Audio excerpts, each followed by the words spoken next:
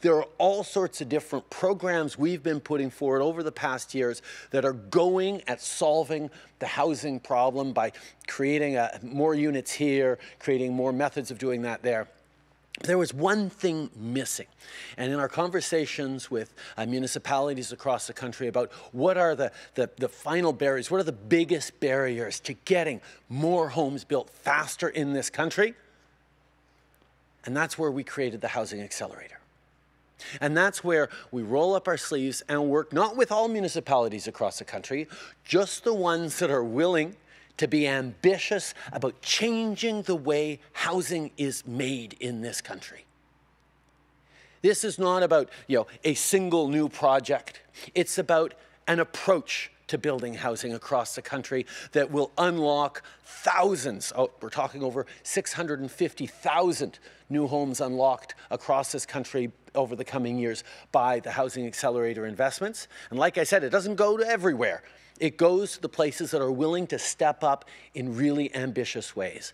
For example, Thunder Bay saying now every single lot has 4 units as of right. And even in low density areas, you can build 4 stories everywhere. Those changes to zoning give people a lot more opportunities and choices when it comes to building more density.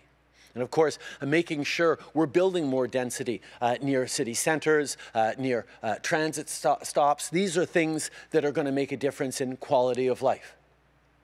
Shifting in terms of permitting as well, how we're doing away with some of the red tape and accelerating the processes for being able to build more homes. And here in Thunder Bay, they've done a lot looking at underutilized properties, either public lands or nonprofit lands that they can actually build on and put towards building more density, more homes faster. There are all sorts of things that can be done to improve the way the system works to build more homes faster. Indeed, the work that is being done by Housing Accelerator investments across the country is going to unlock more of the kind of industrial strategy on home building that we see right here, whether it's modular homes, whether it's prefabricated, whether it's talking about using AI and robotics to build more homes. I know you've been talking about doing a lot more technological upgrades to be able to build more homes faster here. These are the kinds of things that get unlocked across the country.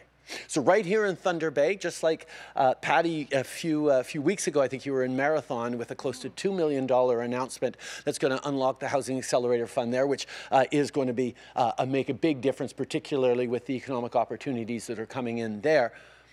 The investment here in Thunder Bay of $20.7 million is going to allow this community to grow faster, to build more homes, and to be better able to support all the opportunities that are coming and that we're seeing across this region.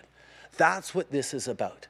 Le Fonds pour l'accélération du logement, c'est une façon d'investir pour changer la façon qu'on bâtit des maisons à travers le pays. C'est pas juste une question de faire une annonce sur ce projet-ci ou ce projet-là. Bien sûr que ça fait partie de notre approche.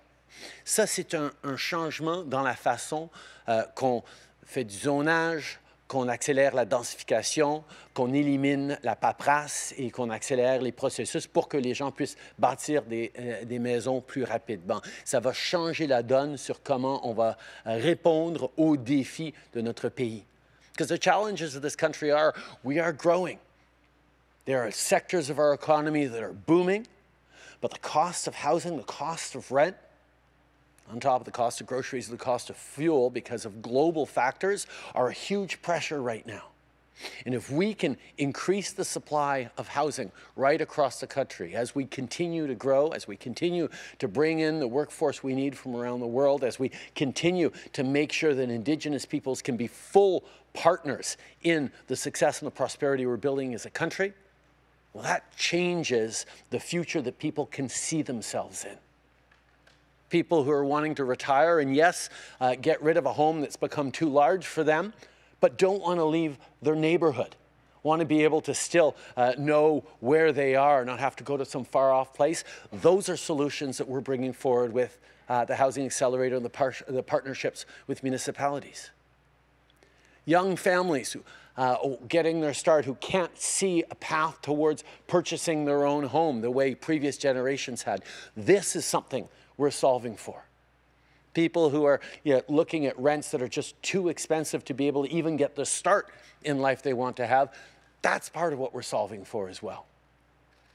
And this is a challenge that obviously requires multiple different solutions, which is what we're putting forward, but fundamentally requires us to work together. The federal government, the provincial government, municipal governments, Indigenous governments. Requires us to bring in innovative partners like Smart Modular. Work with co-ops and nonprofits and the public sector to actually grow opportunities for affordable housing. Work with developers and project leads to make these things happen. The kind of partnership that Canadians have always shown, an ability to roll up our sleeves, lean on each other and get things done. That's what we're capable of as a country. That's what we've been able to do when we've solved big housing challenges in the past, whether it was the post-war growth after World War II or the baby boom coming of age and wanting to buy homes. We have solved housing challenges before in this country.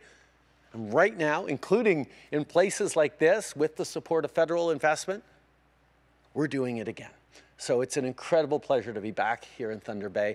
Great opportunity to share some good news with everyone, but also reaffirm our commitment to building a better future for all Canadians. Merci beaucoup tout le monde.